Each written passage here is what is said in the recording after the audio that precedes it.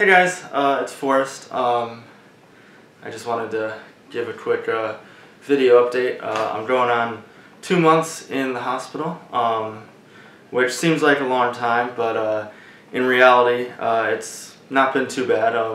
There's a lot of stuff to do, like Netflix, reading a lot of books, watching a lot of Cooking Network, and a ton of movies.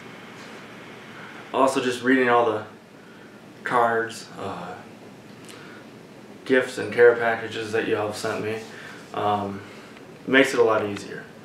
I know 2 months might seem like a lot, but at the end of the day it really isn't. It also helps to have great doctors here at the University of Washington who are really focused on keeping me healthy for transplant, and also keeping me comfortable while I'm here. The nurses are wonderful on my floor, and honestly I don't think it would be nearly as easy if I didn't have the quality of care that I have here at UW. So I guess thank you to everyone who's came in to visit, called me, texted me, sent me a card or a care package, and also anyone who's praying for me or just sending good vibes my way. I appreciate it.